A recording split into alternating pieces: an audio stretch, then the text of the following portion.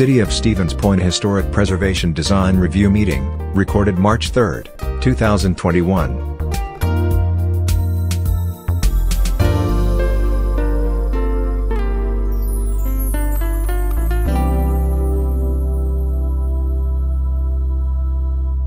Okay, you want a roll call? All right, Seifert? Here. Jennings? Here. McComb? Here. Scripps? Here. DeBush? Here. McFarland? Was excused, and Kamer? Here. Perfect. Okay. Report from the February 3rd, 21 meeting. I would entertain a motion to accept the minutes. Anybody? So move. This is Mary. Yep. A second, please. Second. Mr. DeBush, thank you. All those in favor, aye. Aye. Aye. Opposed? None. Okay. Item 3, discussion and possible action on the goals, strategic goals. Adam, you want to take us through those? Absolutely. Let me just quick jump over to the document real quick.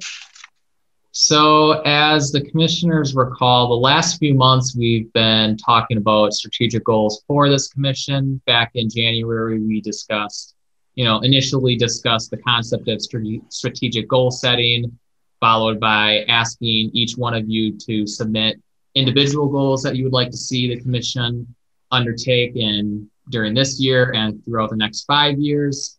Last month, we talked about more of these collective goals upon disseminating each of your individual goals. So this ultimately culminates into the document that was included in the agenda packet, the strategic goals document that will effectively be a guiding principle for staff and for the commission for the next few years in terms of what should be priorities going forward. So as you can kind of see, so the third page here talks about the basic goals of the commission as outlined within Chapter 22, starting with designating historic structures and then going down to subsection E, discussing effectively the facade improvement grant program.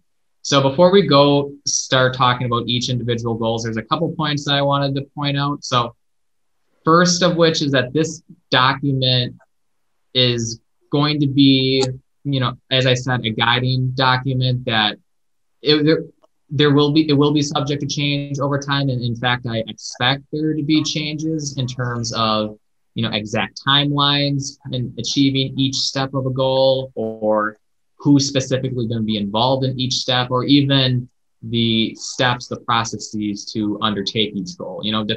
There's likely going to be several variables that will impact, how soon or how prolonged a goal takes, if it's financial reasons, if it's timing, if it's, specific community engagement initiatives that may prolong the process. So the purpose of this meeting today will be to discuss each goal, outline the steps, understand some of the challenges to enact each step, but also understanding that this is subject to change, that there is some fluidity with this. So that's just something to keep in mind.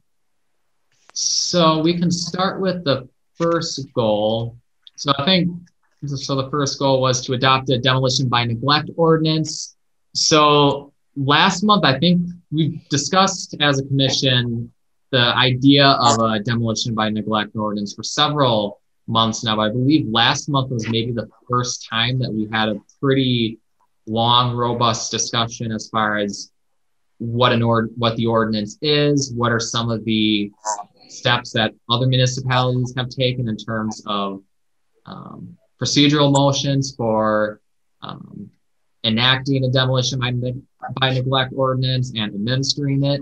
So some of the steps that you see in the agenda packet for this goal is to basically, first off, city staff producing this draft ordinance, outlining the 3 essential themes that should be discussed. First of all, outlining what conditions would be constituting demolition by neglect. Secondly, how to determine whether or not demolition by neglect is occurring. And then lastly, the enforcement side. And as I mentioned last month, that there will be pretty significant collaboration between city staff upon writing the ordinance and the city attorney Beveridge as well, just to make sure that whatever the document that we do produce is of legal soundness.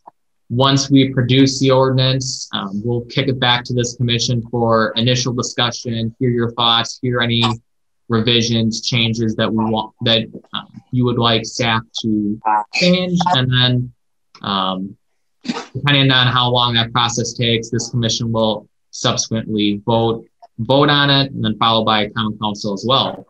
So some of the challenges that we outlined. So first of all is focusing in part on the education standpoint of an ordinance. And I'm thinking of it more so of, should an ordinance be passed by this commission and council, better educating members of the public, specifically property owners within the design review district, the historic districts, to know what this ordinance entails. That would be something that this commission and staff will likely need to focus on as part of the implementation standpoint. Secondly, another thing that staff discussed too is, as I alluded to before, is, what type of enforcement strategy would be best suited? Should it be like, I believe how Madison does it and other municipalities nearby, where the enforcement mechanism is similar to, how staff here in the community development department handles, any non-compliance situations, either from a zoning standpoint, from a neighborhood improvement standpoint, where you receive your non-compliance letters, you have so much weeks depending on the situation to comply, and then subsequent violations would result in eventually recurring citations. So I think that's something that, we would have to have a discussion among staff and the commission to determine what would be the most appropriate route from an enforcement standpoint. So I think the purpose, like I said, for each of these goals is to, let this commission, each commissioner kind of, talk about what they like, what they don't like. If there's any changes that you want to see with this document, be more than happy to hear it from you.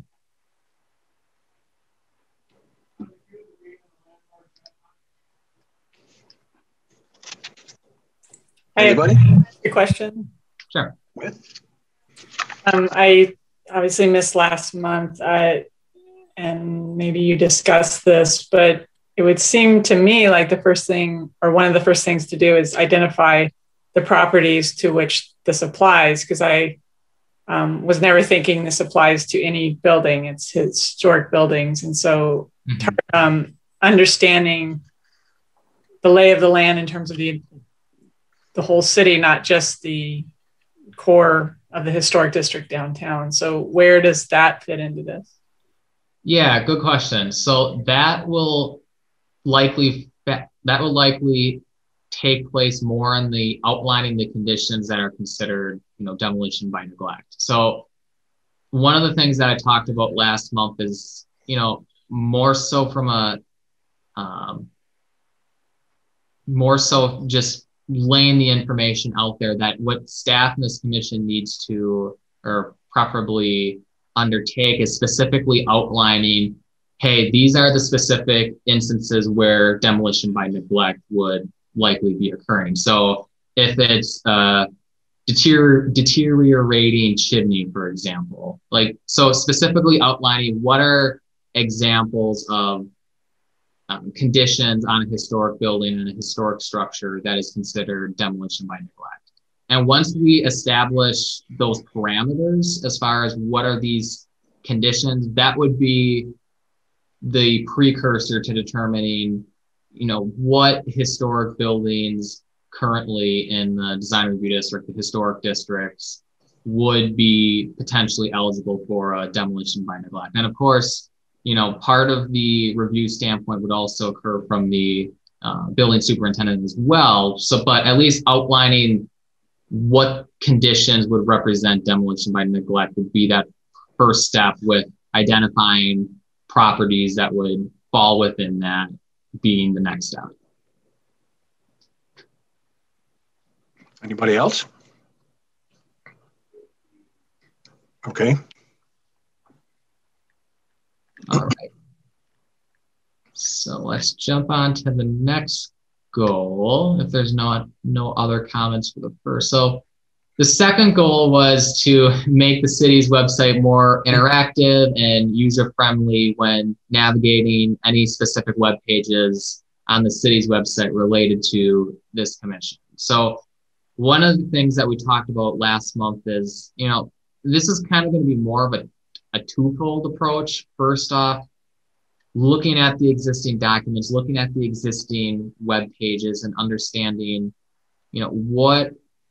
where are there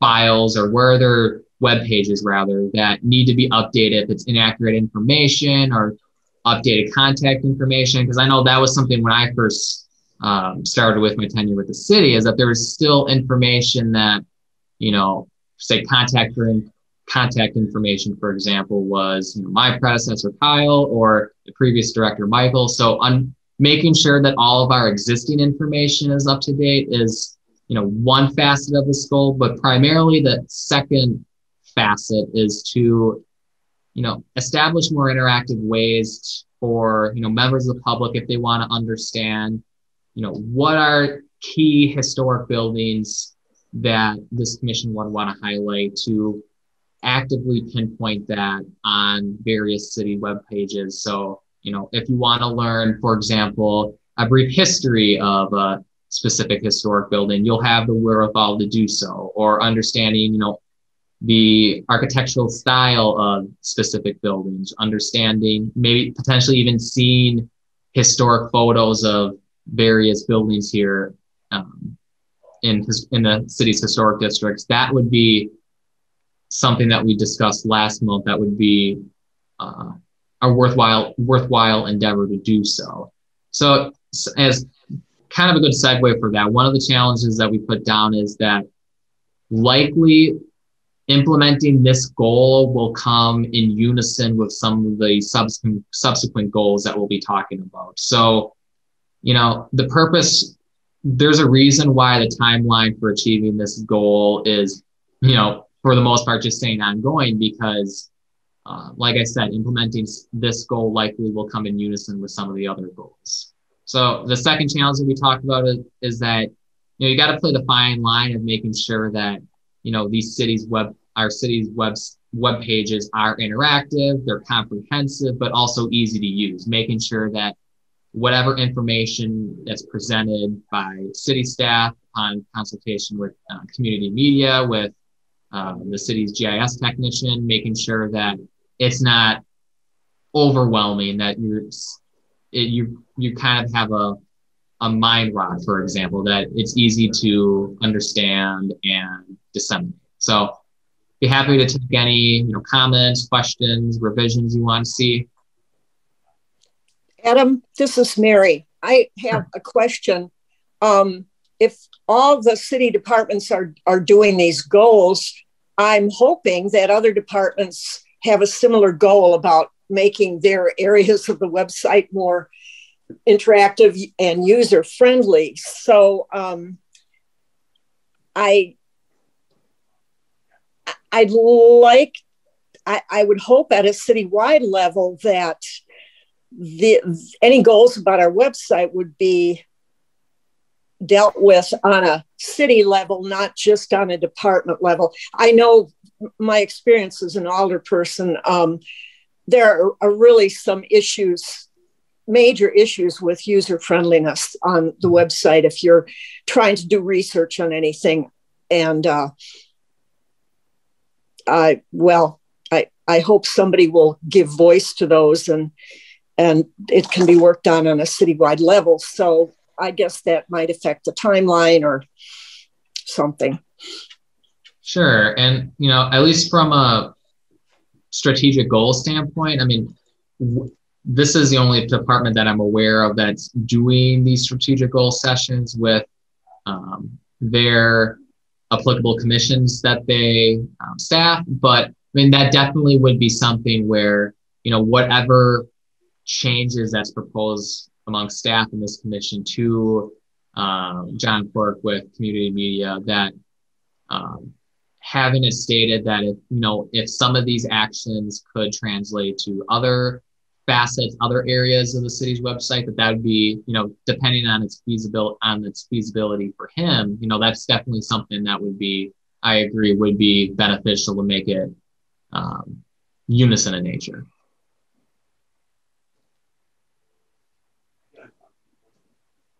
Anybody else? Okay. You want to move on to number 3? All right. Goal number 3, reviewing the city's facade improvement grant program to overall increase citizen participation. So this is something that we talked about last month is, recognize city staff, this commission, that we recognize that, there's value to property owners, to individuals applying towards a grant program, specifically for the property owner, specifically for the city, specific for improving and maintaining the historic elements of, the specific structure, building, etc. So how we outlined achieving this goal is, first off, having a good comprehensive review of the existing program to ultimately see could there be changes to the existing program. And some of the areas that's highlighted on your screen, understanding, looking at the specific type of work improvements that are eligible versus not eligible, seeing if those requirements should stay as is, or if there's any changes that would be favorable among staff in this commission. Number 2, the program boundary, and number 3 is determining whether the existing amount of dollars that are allocated to this program each year is that sufficient. So, once that review takes place, if there's any changes, then of course it would come to this commission for review and consideration. And then depending again on the extent of the changes proposed, finance or council would have to take a review and approve it as well. So that's kind of the first phase. The second phase is more so the education component as well. And one of the ideas or one of the comments made from, I forgot which commissioner it was offhand, was, trying to also collaborate with local organizations and other third parties as well. Like I believe real estate brokers were an example as well, because and more so translating the information that, yes, the city does have a facade improvement grant program. It's eligible for specific types of improvements, as using those third parties as a venue to try to increase the awareness of the program overall. And of course, there's other educational initiatives that we discussed, flyers, videos, etc. So once this preferred initiatives are determined, that'll be something that, this commission staff will work collaboratively on in implementing that and then carrying that on over time. So some of the challenges that we talked about, obviously budgetary will be one component because, depending on what type of educational initiatives, that of course will accumulate some sort of cost. So implementing certain initiatives may be postponed a little bit in order to allocate funds to implement it. And then secondly, as will be the case for some other goals I'll discuss later on, some of the initiatives may be limited, at least in the get-go, as far as it being only in online or video formats, just due to the ongoing pandemic, that any in-person activities would have to be likely pushed off sometime into the future once it's good and safe for us to meet in person again. So be happy to take any comments or questions you have. Yeah, years ago, when this was first started, it was restricted strictly to business buildings. Can that be expanded to non-business facilities of some sort or another? I can't obviously, commit. There'll have to be some discussions, but that's definitely something that we can take a look at and see, you know, the scope, if that's something that we could expand further. Anybody else? Yes, ma'am. Ginger. Yeah, sorry, it took me a while to find mute.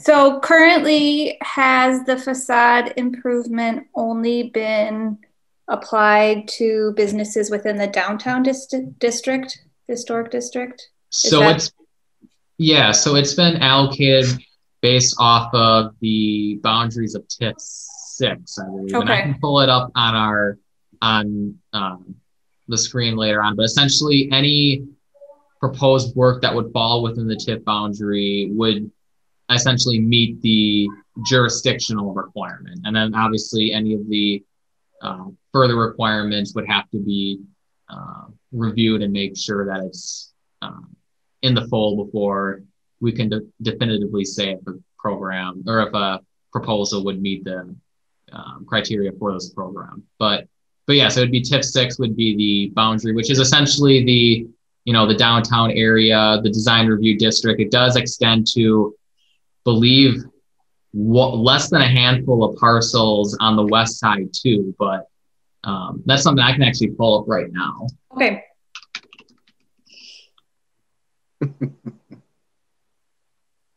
thankfully, I've been through this page a couple of times, so.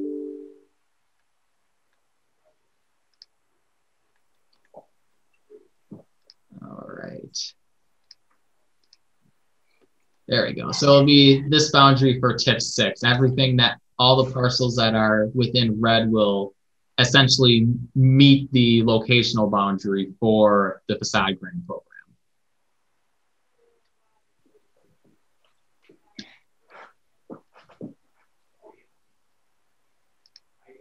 All right. Any other comments, questions for this goal? Seeing none. All right, goal number 4. Educating property owners within the historic and design review districts of the responsibilities and procedures of owning historic property. So this is more so definitely an educational piece of, you know, highlighting what this commission's design review requirements are, and then understanding what resources are available for fulfilling any building property improvements that are sought. If it's, you know, grants such as the facade improvement grant program, if it's, you know, applicable loans that are offered on the state or federal level, things like that. And then once that's achieved, you know, producing a flyer, it sounded like was based off of last month's conversations, were the preferred route to go as far as distributing the information. And then, as one of the commissioners talked about, that we should work with third parties as well to would be impacted on any building or property improvements that would occur. So real estate agents for one example. So kind of the challenges, again, were pretty similar, you know, making sure that whatever the cost will be to produce a flyer, that sufficient funds are available within the department budget, and if not, making sure that that allocation occurs for the next fiscal year. And then secondly, that, you know, as we talked about, I believe last month as well, that the commission should be open to the idea of other types of educational initiatives as well, outside of, you know, just a flyer. You know, that outside of that educational component, there should be also a encouragement component as well, kind of emphasizing, you know, why should these property owners care about the design review requirements? You know, what's the purpose of it? Understanding that. So, you know, some of the examples that are shown on your screen is increasing the longevity of, you know, specific historic buildings or structures, restoring historical elements, increasing the value of the property, that, you know, creating the cause and effect of, you know, the cause being, hey, we created these design review districts these design review guidelines a while back. What's the effect of that for not only the city, not only for the historic structure itself, but also for the individual property owner? So focusing more on that encouragement component of it would be beneficial, at least in staff's opinion, to ultimately fulfill this goal going forward. So years ago, you did the flyer came out called Gateway to the Pinery. Are you familiar with that? Yes, I have it right on my desk. Okay. Are you talking about expanding that somehow? That could be one idea. I mean, one of the topics that we did discuss last month is, for sure kind of outlining more what are the specific requirements within this commission's design guidelines, as it relates to, one topic that was discussed is, making it known to property owners that if you want to do any exterior improvements, exterior work, that you should consult with staff first to see if a design review would need to take place that, is either reviewed internally on the staff level or would have to be reviewed by this commission. And that, because as I said, there were a couple, I think maybe one instance since I've started here in the city where there was work without a design review approval. So making sure that, that is strictly a rarity, that never happens is something that, I would be favorable to seeing. But I mean, definitely, expanding, revamping the gateway, that's definitely something we can take a look at and see if the commission is open to that, if there's any changes or making it more comprehensive. That's definitely something we can take a look at. Thank you. Anybody else? Okay. Move on to number 5. All right. Creating a map of all historic buildings and landmarks located that were outlined within the intensive survey report back in 2011. So this, my apologies probably for giving some GIS jargon in the agenda packet, but what the goal of this what the purpose of this goal will be to more visually represent, the extent of which there are historic buildings and landmarks located, throughout the city, as outlined within the 2011 report. So the purpose here, the idea here would be is that we, create maps. Some of the ideas that were turning in my head were, producing a citywide view to see, hey, where are the predominant clusters of historic buildings, historic landmarks? I think we all probably have a pretty good guess, but be at least curious on my end. And then secondly, making some more honed in maps focusing on a specific geographical location. That would be something that would be worthwhile, especially as we get down to the last goal that we'll talk about is, creating a prioritization model for any future locally recognized historic districts or any future historic areas that we would want to designate to the State and National Register of Historic Places. That producing some of these maps would be a good indicator, on a staff level and for this commission to determine, in part, what should be our focus going forward. So that's kind of what we talked about with this goal. And, once those maps are produced with folks here within this department, with the GIS technician here in the city, that, we'll publish these on the city's website and preferably have it so these maps are interactive in nature. Now, I know one of the things that the intern for this department was actually taking a look at is, and as we'll talk about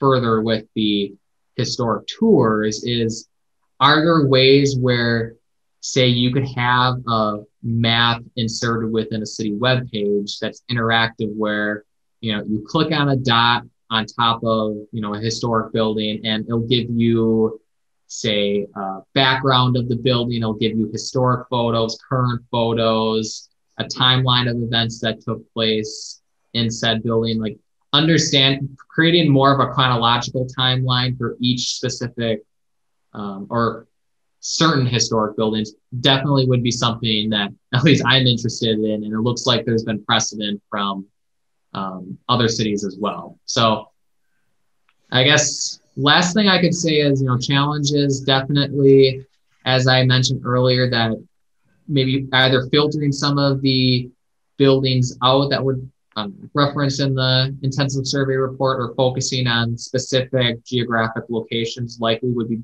best suited, because there are a lot of historic buildings and structures that were identified within the report back in 2011. And then, like I said, actually creating these maps, depending on the extent that we staff in this commission would want to see with this, may be prolonged beyond 2022, depending on what we would like to see. Tori Jennings, this will be fantastic data that will be able to be used for all kinds of things, but this answers my original question about demolition by neglect. So this project is used for that, as well as a multitude of other things moving forward. So this will, I love this. I love maps, love GIS. So this is great. Awesome. Would it be at all beneficial? I've read it and it's pretty sophisticated, but would it be at all beneficial to make copies of that 2011 report to distribute to the commission? Yeah, no, absolutely. Are you talking about physical copies or a digital? Yes. Yeah. Yes. Yes. Yeah. I mean, that's something that we could print off. I mean, if I could even ask you now, if there's anybody, if all you commissioners want one, we can make it noted and we can start printing them up. I don't know if anybody already has a physical copy. So, yeah, I would like one. Yeah, I think that was included with the materials that I would initially. Okay. Awesome. Yeah, we can make it noted, and then within the next few weeks, we'll be in contact with you if you want to pick it up, or we can mail it to you.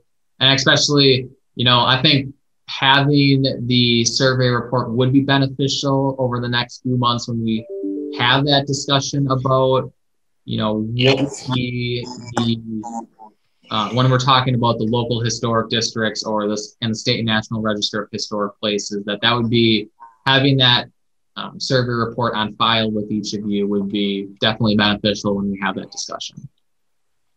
Thank you. This is Mary. I've got a comment that I guess this is a good place to say it. I know this is all, draft-like, and that it will change. But as I looked at the entire document, I noted that now there are at least 6. Anyhow, the timelines for all of these start in 2021. Mm-hmm. And it looks, I would hope that we could prioritize the goals and be realistic in terms of when things might actually be able to start. I mean, I know city staff is extraordinarily capable, but I also know you have a lot of other stuff going on. And I guess I worry, and maybe this is a reflection of my personal agenda setting, but if supposedly everybody's doing all of these things, starting all of these things in 2021, I guess I'm looking for some prioritization. Sure. So there's a couple of things, I guess. So first off, I think goal 5 would be a good example here, where staff purposely gave a more prolonged timeline fulfilling the first step in the goal. So in this case, essentially given a whole year. Now, likely, will it take a whole year to complete this one step? Probably not. But the purpose of this was more so, in part, kind of what you're discussing, that, we do recognize that there's, in part, a need to start most of these goals sooner rather than later. So establishing a more prolonged timeline would at least give staff some flexibility to appropriately undertake each goal. And the second reason too that I wanted to talk about, and we'll discuss it more in the last goal with the state and national register of historic places. But one of the reasons why we want to proceed with interest in starting these goals in 2021 already, particularly in summer, is that if there are any of these goals that staff expects will result in a budget expenditure, that we can make note of that, understand, what are the expected costs to fulfill it, so we can make that noted and start at Director Pernosky, that he can start allocating that already for the 2022 budget. So that's part of the reason, is just making sure. Okay, that makes sense. Anybody else? Yeah, I just had a quick comment. This is alternate Keemer. In terms of making the maps searchable, I think it would be important to kind of lay out ahead of time which characteristics of the homes you want to be able to search by, like how you want to index it. And I mean, yeah, obviously, date makes sense and location. One of the ways I remember that document being organized is by geographic style. So they list like the examples of like all the brick bungalows or all the Victorian homes. So I could see that potentially being useful. If you buy a house on Clark Street that is of a certain design and you want to like look and see where other homes of that type are located, how people have, dealt with the bric-a-brac up in the front of their facade, or what that house might have looked like years past, that, yeah, architectural style might be, I mean, not sure how, or just along that line, what are other characteristics that people might, want to search by? And I mean, obviously that could go on, quite extensively. So you'd have to kind of, prioritize your scope, but. Which I think, that's a good point, because I think a lot of that information we already have, in part from the survey report that Tim Hagelin did about a decade ago now. I believe that it ascertains a lot of those questions or a lot of those comments that you said, as far as the specific materials that were used, things like that. And the second thing too is our assessor data would have at least be a good starting point and have some of that information as well, that we could just plug from their data onto some of the into some of these specific data points. But no, I definitely agree that once we take a look at the survey report, that'll be one of the things that staff in this commission will have to discuss, is what we would want to see on that map. What are the specific data that you want to know? I mean, some of the basics I'm sure would be, what was the year that the building was constructed would likely be one. What's the existing use, the previous uses, historic photos, but outlining all of those details would definitely be something we'll have to discuss in the future. I'm curious, Commissioner Scripps recommended a, what would you call this? I'm wondering if you have experience in exactly what they're talking about right now. Can you put in, because I really like the idea of having a category of architectural styles. That makes a lot of sense. So this, what you're talking about, Sarah, does that align with that? Yeah, so the link I sent you is actually, it was a federally grant funded project where for a community, we put together neighborhood tours, and it included both like physical pamphlets that you could take for a walking or driving tour, as well as virtual tours that you could go on. And the virtual component also had oral history interviews linked and images and whatnot. It was an expensive multi-year project, but you could certainly scale it. And what's nice too is that you can also add tours, like they added cultural tours like that were like specific to the Jewish community and African-American historic sites and things like that. And so you could start with like a, one or two community, like Main Street, right? And then branch out from there.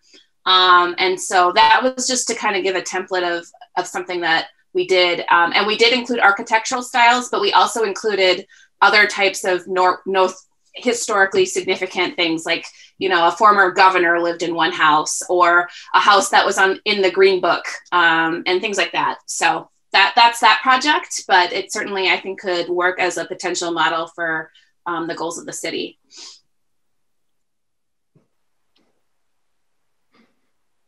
we're kind of drifting into number 6. Is that okay with you, Adam?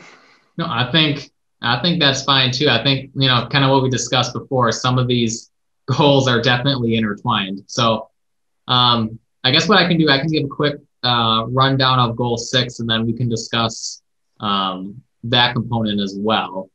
So I guess this goal, developing historic tours of the downtown and other historic areas in the city. So, first off, the step would be is determining, are there historic areas that's located outside of the downtown area that this commission would be interested in. And what I'm talking about here is primarily the proposed historic districts that we'll talk about later on, like Sunset Forks, for example, or intersection of Church and Ellis, the church is there. Are there other areas that this commission would be interested in highlighting as part of historic tours? So once these details are kind of squared away, determining the scope of each tour, talking about focusing in on what are the specific topics that you'll be discussing. If it'll be, the existing historic structure, the past history of a given property, date of construction, things like that, kind of focusing the scope on it to key areas would probably likely be beneficial, just given because there will be a lot of things that I'm sure, folks could talk about as part of the tour. So just making sure that it's short and concise as possible would be beneficial. So once those details are figured out, we had this good discussion last month of engaging with other local organizations, local businesses, other property owners of historic lots to make sure, to not only educate them of the purpose of these historic tours, but possibly have them participate potentially in some way. So, one of the ideas that I was thinking about is if there's any property owners, any businesses who would be open to the idea of possibly doing an interior tour as well, if there's specific, historical features that would be of interest to this commission. I mean, that's something that we could include as part of an overall tour. And then lastly, obviously implementing it, holding these tours. And, one of the details that we'll have to figure out down the road is who's going to be essentially the person giving the tour. Was it going to be city staff? If it's going to be, a commissioner of this commission, if it's going to be a third party, something like that would have to be squared away. And then some of the things that, as we'll jump into one of the challenges as well, is likely in-person tours are going to be limited, likely going to have to be postponed again, just based off of the fact that we're, still in a pandemic. So, one possibility that would be of interest is video recording one of these tours that are held in person down the road. So, if folks, in summertime, if you got a lot of things going on, that there's just time constraints or whatnot, that if you want to still learn about historic features in a given area, but don't have the time to, you could watch videos that would be uploaded on the city's website, for example. And as I mentioned before, the department's intern has been looking at a lot of other ways to fulfill these goals. Now, one of the things that he looked at that it might not be as feasible, but is to essentially create an app where, you could essentially do a self-guided historic tour. So, are there ways that we could focus on, the self-guided tour standpoint where, again, even outside of just watching a video on your desktop, are there platforms that we could, present this information and have, folks learn about it as they're on the sidewalk walking towards each building. So I think this is definitely, in a nutshell, this is a goal that, this is personally probably one of my favorite, just given that, there's a lot of things that you could say in a historic tour and a lot of things you can learn. So I guess I'm super excited about this goal. I'm happy to hear any comments you may have. Marshfield produced, I think it was 5 pamphlets, themed pamphlets, similar to what Sarah's talking about, so that if a person was interested, say in churches, you could pick up the pamphlet on churches, and then they were all walking tours, so they were all obviously within a distance of each other, and then just simply go from place to place. And it was self-guided. And then you could pick those up at the courthouse or some other place of distribution. But they had about 5 of them. They were really very, very creatively done. Yeah, and I think, that's definitely one option that we could do. I think the thing with a flyer is, would it be a flyer more so like, I guess more so like how many, one of the things that we would have to discuss is how many buildings would we include in a flyer? How many historic properties would we include? So, and I think that is kind of what I was mentioning before, discussing the scope of these tours. What should be the prioritized locations? What should be the prioritized information that we translate? If it's a in-person tour, if it's a self-guided tour, if it's a pamphlet, things like that. But that's, definitely something we'll have to discuss. But no, I like the idea, definitely.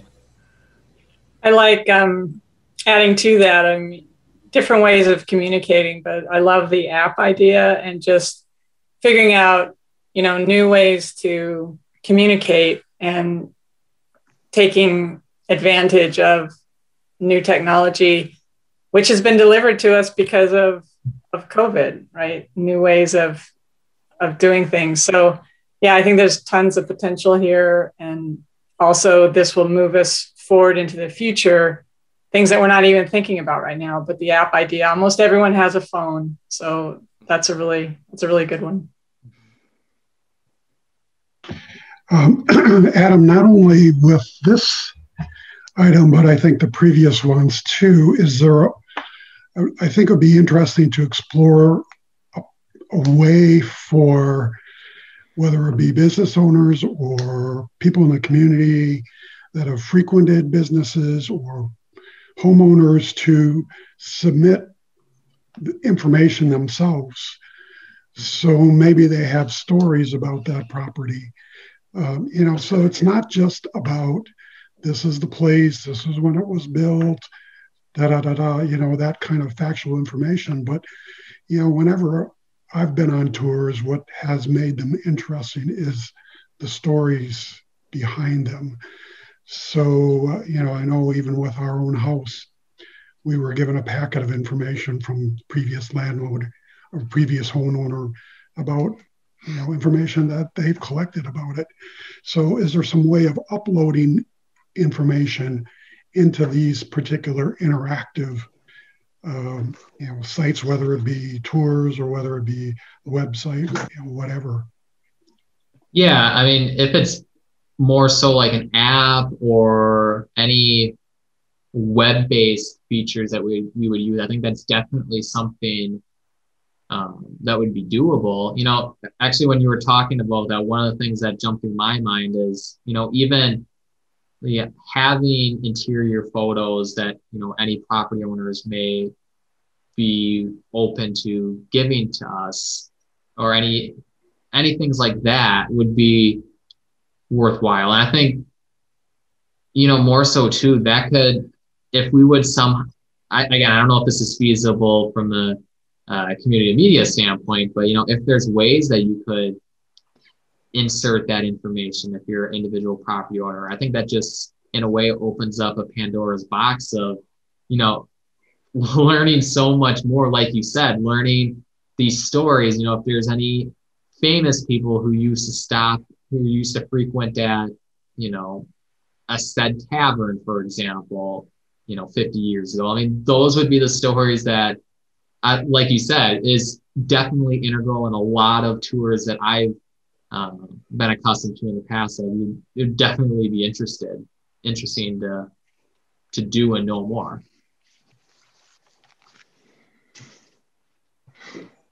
Anyone else?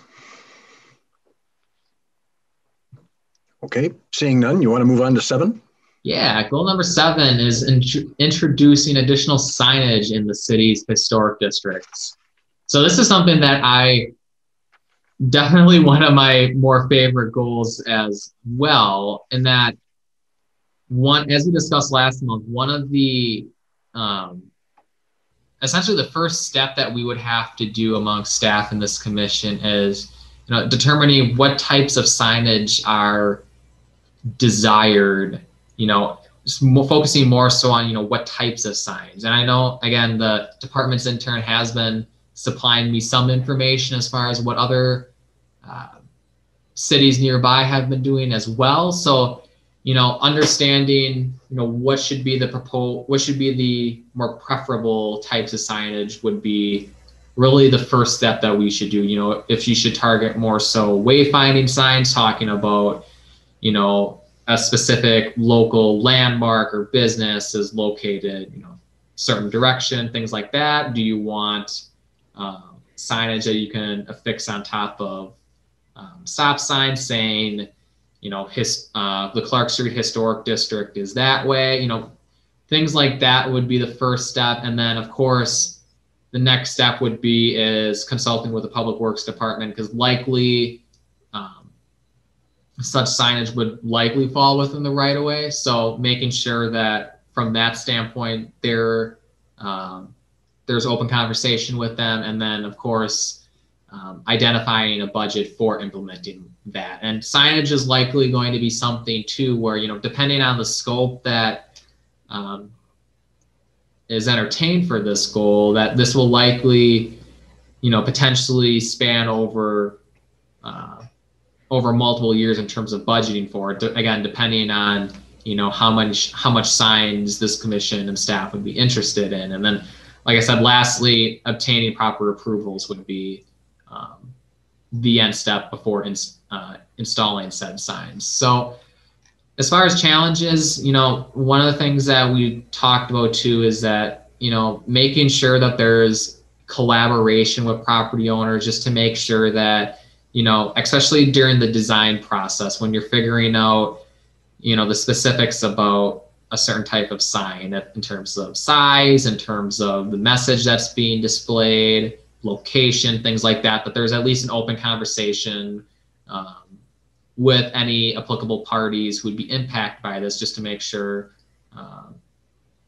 that they're okay with it. And then again, collaborating with local organizations as well would be beneficial for, in part, spreading the word. And I know the Public Works Department has had conversations with other folks here in the city as far as signage in this area. So that, definitely would be beneficial to, continue that discussion as it relates to our goal.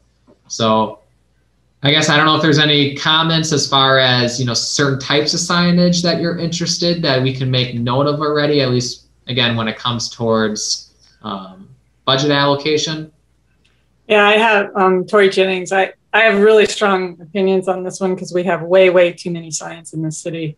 Sure. And we have a sign pollution problem. And I'm really glad that Sarah Brish from the Convention and Visitors Bureau is working with the Streets Department to sort of pull that back in and reorganize. And I think wayfinding signs are really a waste of money. But what I feel strongly about is having the street signs themselves be a different color and maybe a different shape. I realize that can be really costly, and it's something I think you see more on the Eastern Seaboard, or back east in older cities. But that's a really effective way to communicate you are in a different space right now, and it can be just a different color of sign rather than green. So that would be my preference. I'm just throwing it out. Yeah, because one of the things I'm sorry, you can go ahead.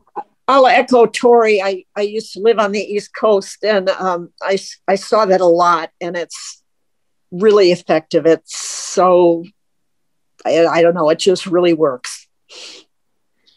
Yeah, what I was going to say too is, as somebody who didn't grow up here in the city, that,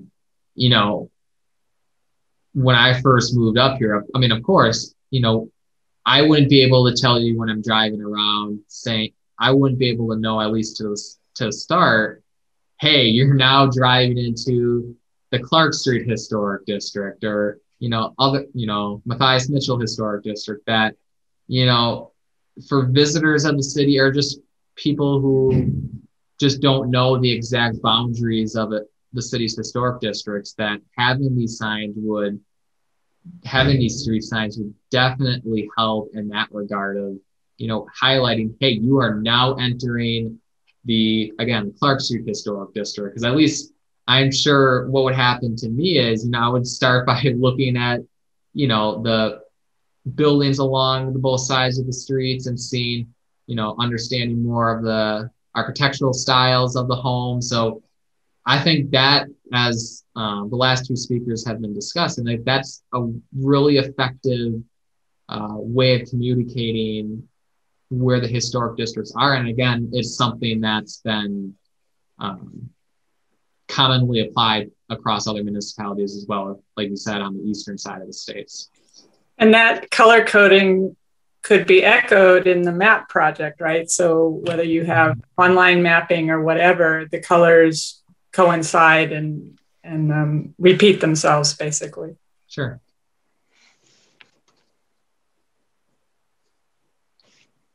All right. Any other? Y'all, excuse me. This is Mary. I get to go to the dentist, so I need to leave the meeting. Sure. So thank you. Have fun. All right. We can head over to goal number 8. So goal number 8 is adopt a historic preservation plan.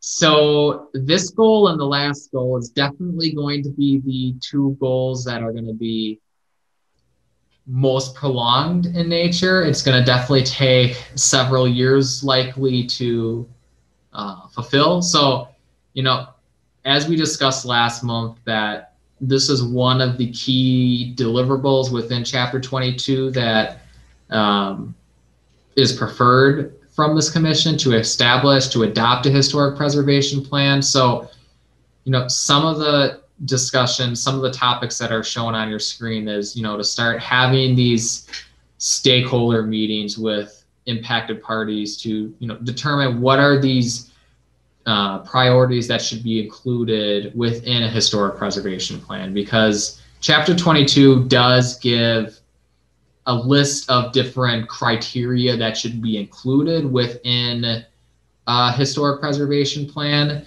And I could always pull it up later on, but some of the examples are specific height requirements, such as saying that the maximum height elevation should be compatible, should be similar when you're jumping from one building to another, that there shouldn't be stark elevation differences between buildings as well. So we should have these stakeholder meetings because, from a structural standpoint, from a design standpoint, that, it's going to have impact. So having these stakeholder meetings, again, this common nature with any type of, longer term planning processes would be beneficial for staff and for this commission to determine what would be the most preferred criteria, guidelines to include within such a plan. And as you showed on the screen, you did include some specific stakeholders that,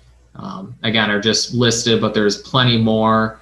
And following the stakeholder meetings, the next step will essentially be writing the historic preservation plans based off of, all the data, all the information that's been accumulated through these meetings, and then consultation with appropriate departments as well would likely have to take place. Because as I mentioned in one of the challenges, is some of these guideline criteria that's used in the historic preservation plan as it relates to Chapter 22. So again, height restrictions on structures, density requirements, or etc., are definitely related to the zoning code and would likely have to be discussed in relation with the zoning code rewrite that would happen in a few years from now. So I guess I'll just again, jump through this first challenge, is that establishing an exact timeline for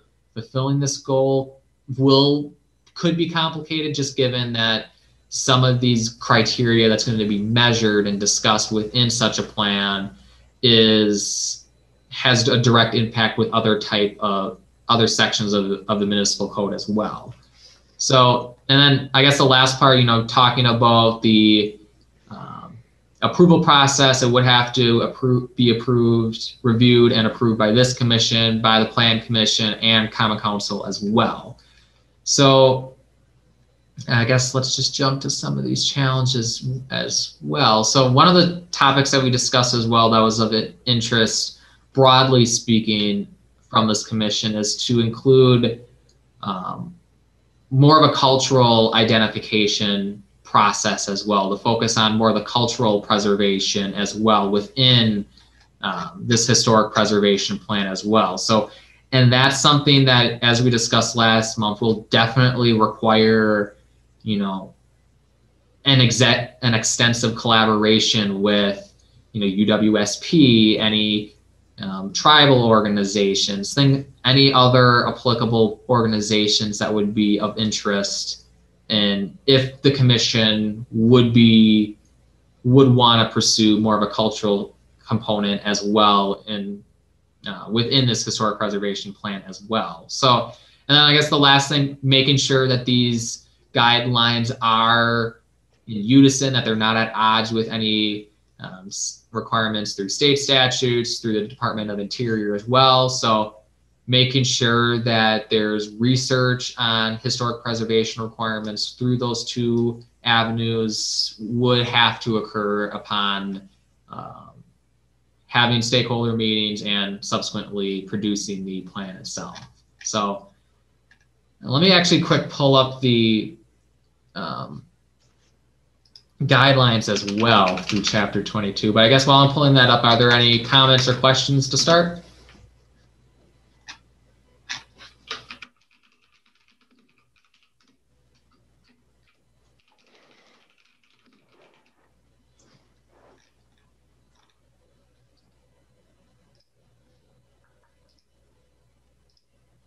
All right, so hopefully you can see my screen. So these are the guideline criteria that I was mentioning before. So talking about, all new structures shall be constructed to be a height visually compatible with the building environment for which they're located, and all the way down to subsection M. And, one thing that would be made of note is that, some of these would have similarities to the commission's design guidelines as well. So, just making sure that when staff in this commission goes forward with the planning process for producing this plan, that there's at least a review of the commission's design guidelines as well as it relates to this plan too.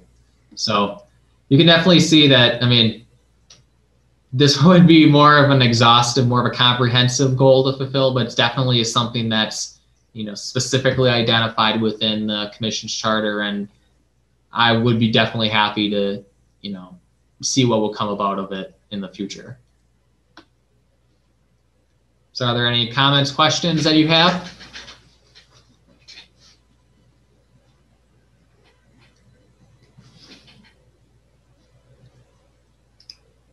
All right, let's see, none. I'll head over to the last goal. So goal number 9, creating and implementing a strategic plan for areas to be locally designated as a historic district and nominated to the State and National Register of Historic Places.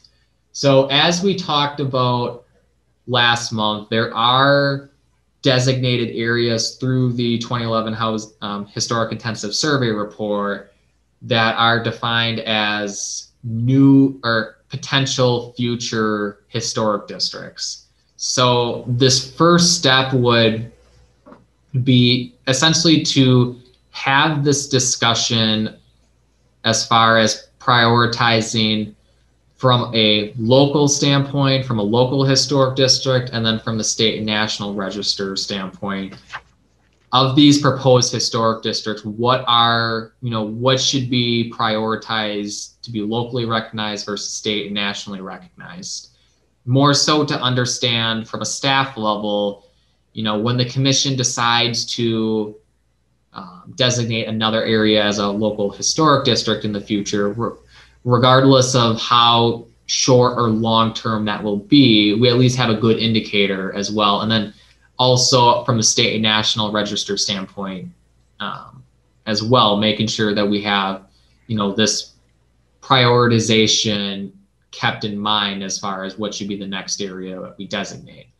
So as kind of what I alluded to before, this would really be the first step. And the reason why I put that as spring is more so the spring of this year as far as having this discussion is that once we figure out more so what area should be designated next to the state and national register of historic places, that the city would have to allocate dollars if it's in the 2022 budget or potentially thereafter, as far as seeking out a historic consultant to take care of the application process for submitting nomination papers to the state and federal level. As this commission is aware, a few years back when Tim Hagelin did it for the Clark Street Historic District as well, to the state and national level. So this is definitely something that, will likely take place this spring yet, as I said. So we'll, I guess, give a little heads up too. We'll for sure have a meeting next month, and I'll confirm the dates with you in April in a few weeks from now. But that's something that I would expect to have a conversation next month already, to at least get the ball rolling on, what are these areas that you prefer, particularly on the state and national level. So once that's determined, if we have our set sight on what historic area should be designated next, then the next step would be, city staff preparing to submit an RFP for seeking out a contracted consultant to prepare and submit these nomination papers for it. And again, the benefit here is that, as what happened a few years back with the Clark Street Historic District, is that a lot of the information and just background work that took place for filling out the application, it really relied on the 2011 Housing Intensive Survey report, which is at least beneficial for the city stance, in that obviously the report's already made, a lot of the legwork is already done. So that's kind of why the timetable potentially could be a little bit reduced versus having to,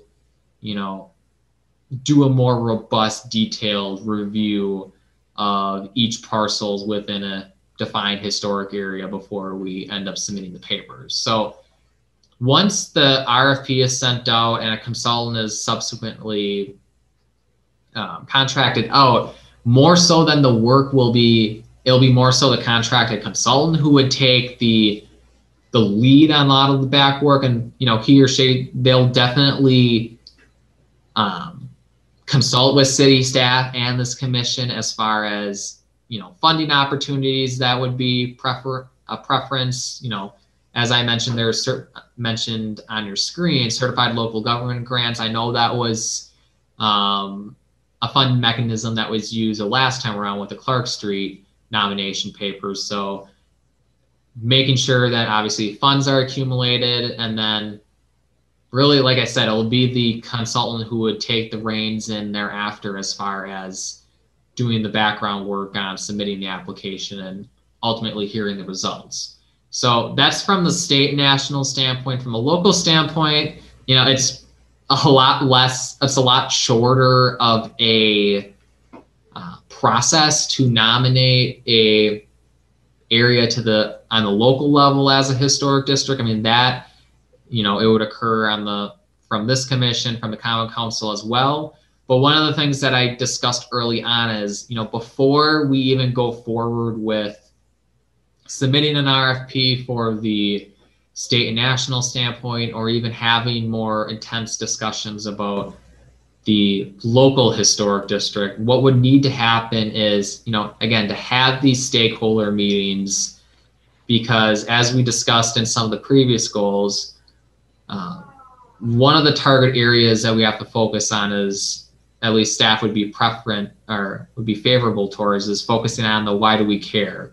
If you're speaking of a specific property owner, a local business, what does it mean to be locally recognized, to be located within a historic district? What are the benefits for them specifically? What are the benefits for the historic structure that they're residing in or operating the business out of? So having these stakeholder meetings will definitely be one of these first steps that will have to occur, just again to make sure that if there are any changes that or any outcomes that would occur that potentially could be contrary to what city staff and this commission wants to see, that we make that noted and we alternate the processes as applicable. So I guess are there any questions as it relates to the process of local designation or state and national designation, and more so the prioritization of what should be the next locally recognized and state federally recognized historic areas?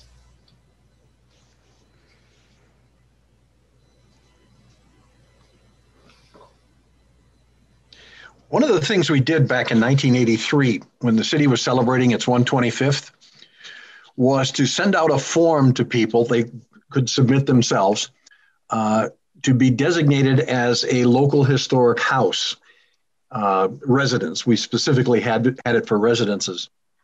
And we got more submissions than we could handle for people taking pride in their building. And they would fill out based on whatever information they had, fill out this form, and then they would be given a document of some sort designating the house as a historic building. And that involved people in their own buildings. It got people interested in doing it. That was very successful. Yeah, and I think that definitely would go in the area of, engaging any impacted parties, because I think from what you're discussing, I'm guessing there was a significant amount of outreach that occurred prior to, even sending out these mailers to, discuss, hey, what, we want you to designate your house or to recognize your house, what are the benefits if you do so? So, and I think that, will be one of the, as I said, target area that will have to occur early on, is having these discussions, but more so the responses we get will likely dictate, what steps we take going forward too. Okay.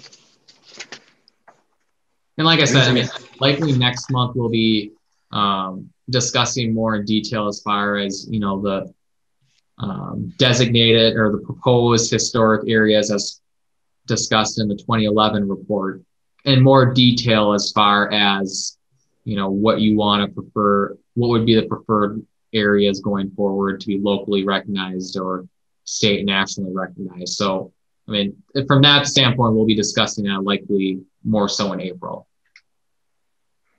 Okay. Any questions for Adam? Okay, seeing none. Do you have any further comments, Mr. Kuhn?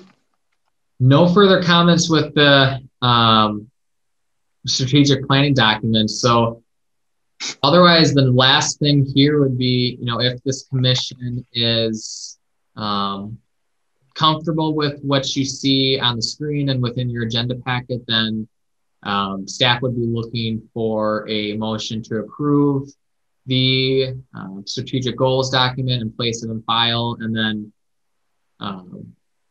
this file will be sent over to, kept on the city staff level and sent to the commission. And we'll use that again, like I said, as a guiding principle going forward to implement these goals. With that in mind, I'd entertain a motion to accept the strategic goals as printed here. I move to accept. Mr. DeBusch, thank you. A second, please. A second? I'll second. Okay, thank you, Ms. Jennings. All those in favor say aye. Aye. Aye. Ginger? Yep. Am I allowed to vote since there's not enough people? Or, yes, all right, aye. I agree. Okay. Opposed? Seeing none, it passed.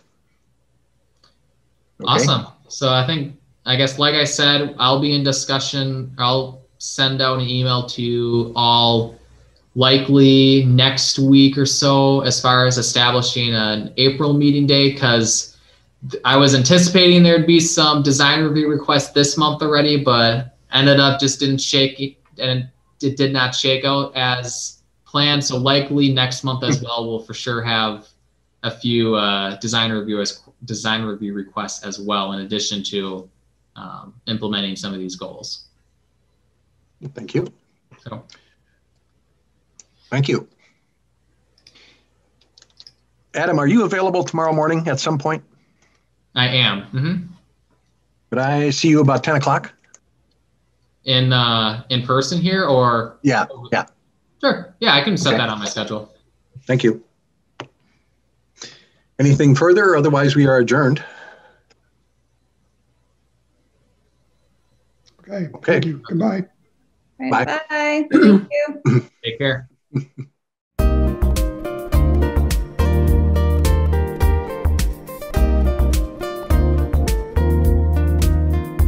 A video of this meeting is available for viewing on the city's website, stevenspoint.com/videos.